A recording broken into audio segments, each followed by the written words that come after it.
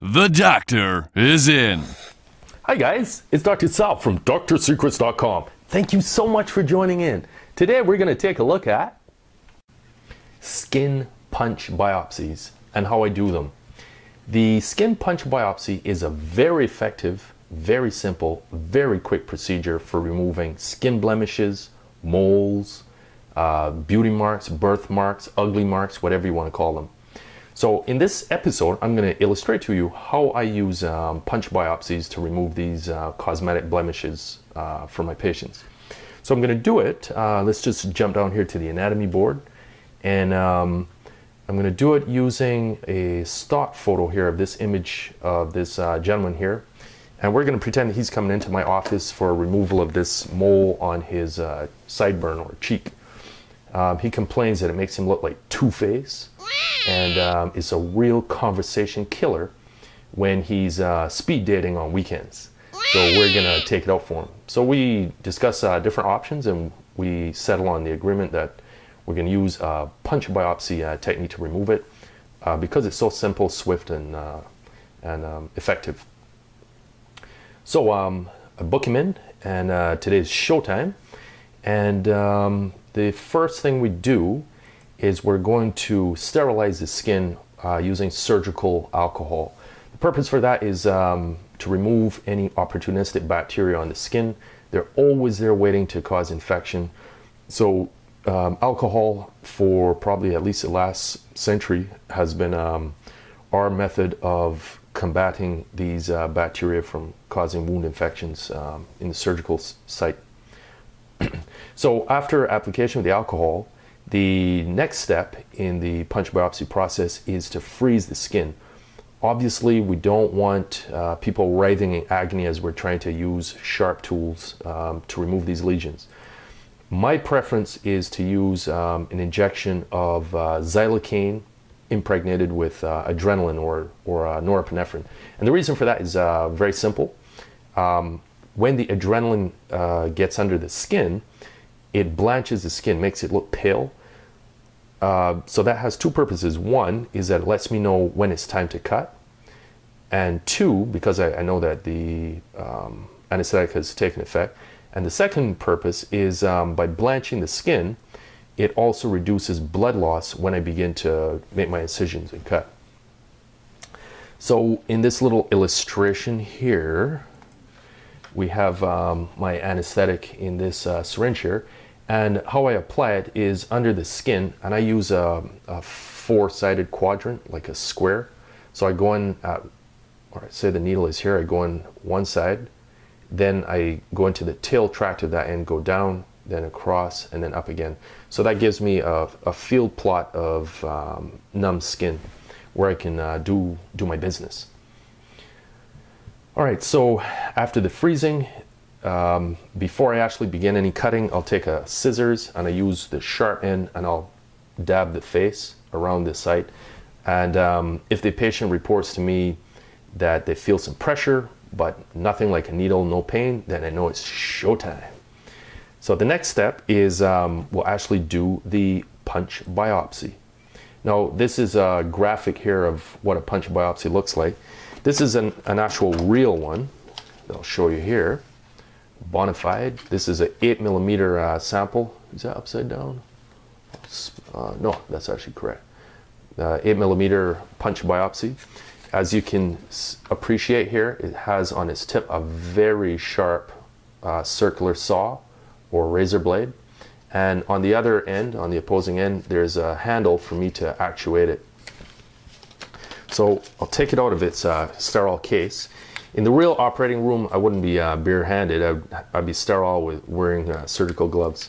But this is just for illustration purposes here. So here we have it. You can see it up close there. Very sharp on the tip. In fact, I have to be careful during this demonstration that I don't cut myself because I'll bleed like a pig. All right, so here we have it. And what I'm going to do is illustrate with this apple here, imagining this is the blemish here, that black dot, and this is our punch biopsy apparatus here. The use of it is very simple. You basically apply it over the area, trying to encompass the entire lesion under the blade.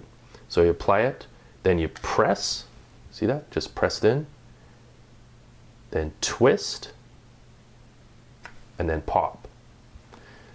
Now, I don't know if you can see that there, but there's a very fine, faint line there of separation of the apple. I'm going to use this paring knife here to show you the sample as it comes out. See how neat and perfect that came out there? Now, in real life, instead of a paring knife, I would use a forceps to grab this offending piece and pull it out from the surrounding skin. And just like in the real apple, it's still going to be connected under its underside to the structures beneath. So then I use a surgical scissors and just snip it away. So here's our sample here. Then with the real sample, which would be obviously comprised of skin, I would then drop that into a specimen bottle with some kind of a preservative like formaldehyde or whatever is in your area, and send that off then to the lab. At the lab, a pathologist then receives it, cuts it into minute fine pieces and looks at it under a microscope to look at the cellular architecture, and within a week sends me back a report of either confirming or disconfirming what the diagnosis is. In this case here, this gentleman thinks he has a mole, but in reality it's actually a seborrheic keratosis. But whatever, he wants it gone, so we agreed. All right, so we've completed the punch biopsy, so you understand now why it's called a punch, because you literally punch it in through the skin and then pop. So let me just illustrate here. So this is showing a graphical illustration of pretty much how it would look after the core is removed.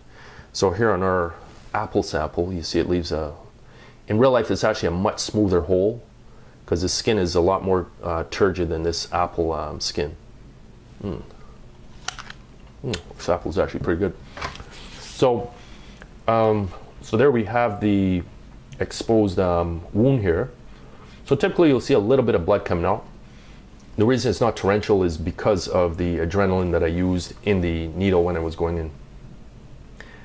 And I've already explained to you how then I would take that entire core out, just like that apple core there, and send it off to the lab. So that's pretty self-explanatory at this point. So after this point, then we're going to close it up. Whoops. So there's still. So I close it using Ethelon suture.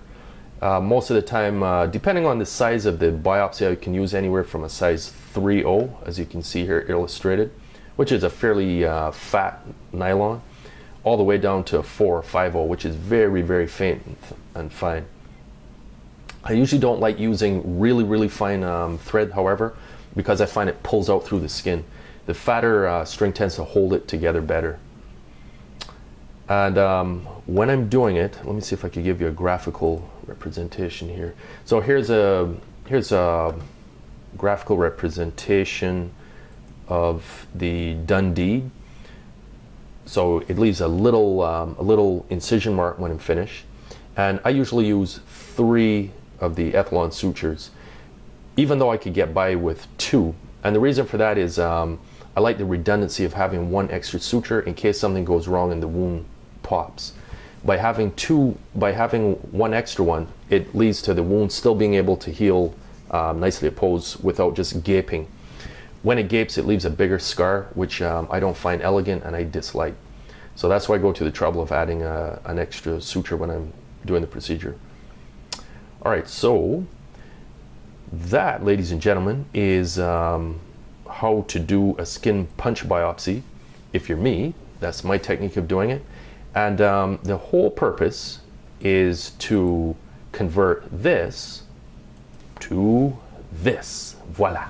Oh yeah! So that is the skin punch biopsy technique in a nutshell. Thank you for watching, and don't forget to subscribe so that I can keep you updated as I upload new videos. And I wish you to stay well, stay warm, and I'll see you on the next video. Thanks for watching. Thanks for watching. Get notified of new videos. Subscribe now.